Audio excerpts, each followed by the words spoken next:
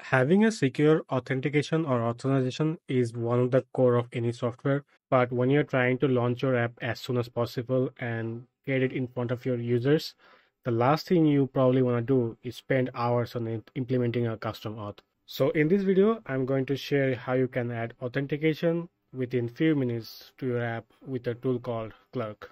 Here I have a basic NextJS application with just a few lines of code, but it should work the same as React, Vue, or any other JavaScript based frameworks. And this only shows these two cards, one for public and one for the private. By the end of this video, our goal will be to make this card hidden from the public, so only authenticated users should be able to view this card. To get started, you need to have an account in Clerk, so I'll just sign in since I already have an account. And you should see your dashboard here. Here you can create a new application.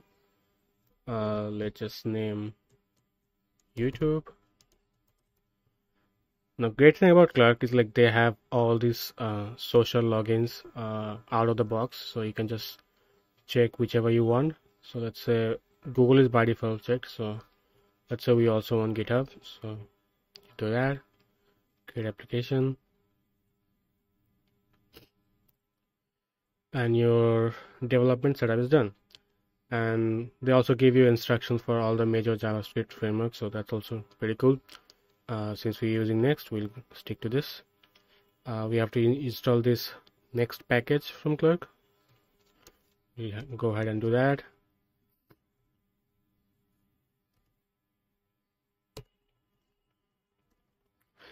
Now they also give you some secret keys. You can copy and paste this in your local identifier. Next, you have to wrap your application with a Clerk provider. Now, since we are using Next 14, an app router will be following this, but if you are using an older version, you'll probably want to check out the page routes. So we'll copy this, go to layouts, import Clerk, and then wrap our whole HTML with the Clerk provider.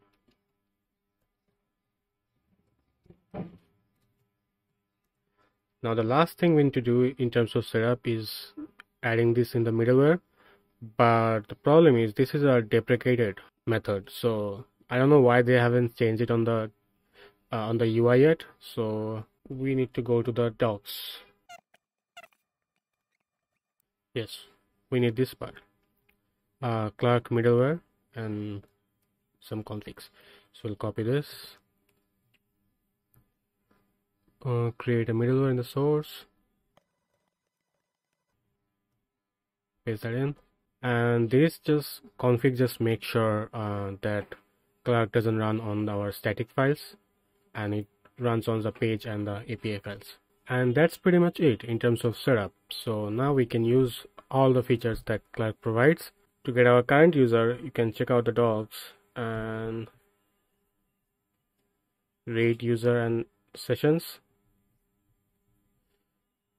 and you can see they have this current user method you can import from Clerk, Next, and Server that you can use to check if the user is authenticated or not. So we'll just do that, import current user Clerk, and we just set this as a variable.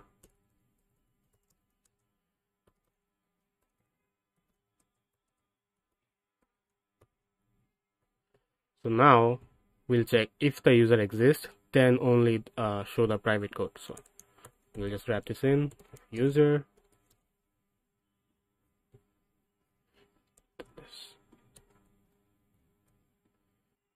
There's an error. Oh, it's a promise, so we have to avoid this.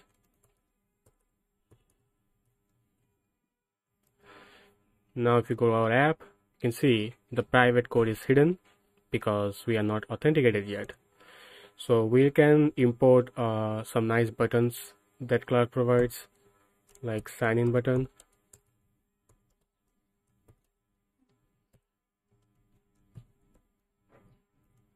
And that would give us a sign in option where you can go and access your sign in. So yeah, as we checked GitHub and Google, we can use both. We'll just go with Google. My email. Continue.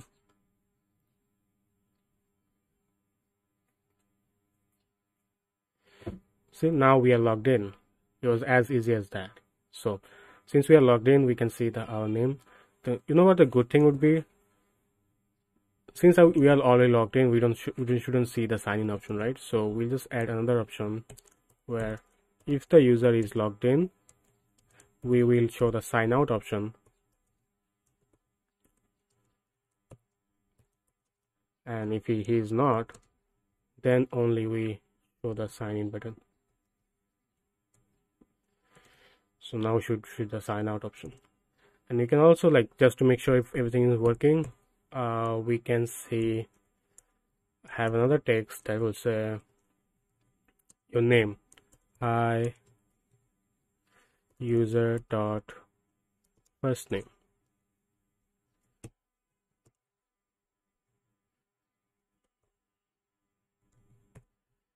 I think we can also wrap this in the condition if user exists. Obviously this is probably not the best logical thing I'm doing here in terms of code quality, but I'm just showing how you can use Clerk for authentication, so you can just customize it as your own in your own code base. So now you can see, since I'm logged in with my Arif account, it says hi Arif, and I'm being able to see both public and private private cards. If I want to sign out, I can just sign out, and it will sign me out, and I'm not able to see the private options. And now if you go to the dashboard, you can see there's one total user and one active users, and I can see myself here, right? So if you go to users, every user who signs in, you'll be able to see them here. Now this is good enough for development, right? As you see, right now we are in development. To go into production, you need to do some more configurations. So let's go to production. You can create a default instance or just clone the development instance, so we'll just do that. And here you just have to, like, do some settings for your own domain. So let's say you have a domain called example.com. You can do those here.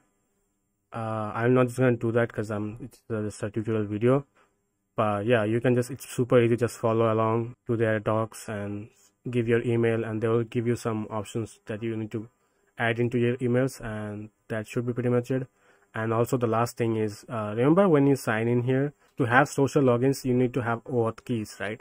Right now Clerk gives you some default their own auth keys to make this work in the development mode, but obviously when you go to production you need to have your own keys, right? So I just switched to my different project, Makers Tracker, just to give you guys an example of how things work. So if you go to social connections, so Google and also same here, Google and GitHub is connected, so you have to go in and give your client and secret keys that you will get from their auth options. So yeah, that's pretty much it. That's how by using Clerk you can set up authentication to your app and go to production within just few minutes. Hope you guys enjoyed the video, and I'll see you guys next time. Bye bye.